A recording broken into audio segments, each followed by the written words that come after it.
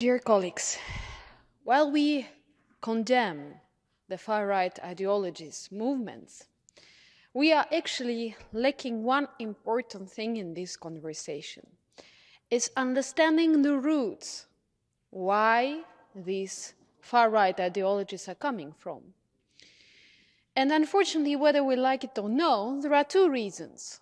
One of the reasons is when someone wants to weaponize people and with the violent regimes to use them for their own reasons. But the second reason is when people feel that they are not heard, they are too fragile, insecure, and then suddenly someone with power comes to them or offers to join that radical movement and to get a purpose, to fight back.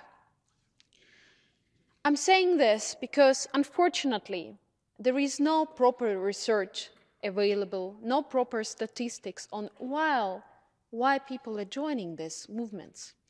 And while it imposes incredibly big threat to democracies in all of our countries, it actually is the reason why we have to sit together and think what's wrong is in all the systems that we have, that unfortunately these far-right ideologies are increasing. Technically, there are a number of things that I want to raise your attention. How these movements are financed? Is there investigations being done on that?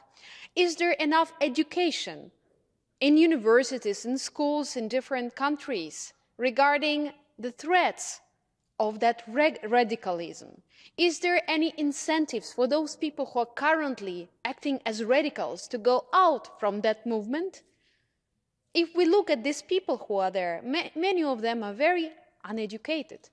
And then such terrible violent regimes or organizations as, for instance, Wagner groups, they may come to different, maybe not in all European countries, but in those who are vulnerable and offer them, join that radical movement, and they will join for money and for the purpose.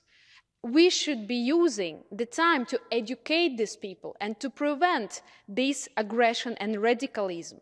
But at the stage when it's only just starting, and at the stage where we are now, we actually have to investigate these roots, and to raise the public campaigns, to implement the mechanisms that will investigate the financial sources of these radical movements. And only then we will be able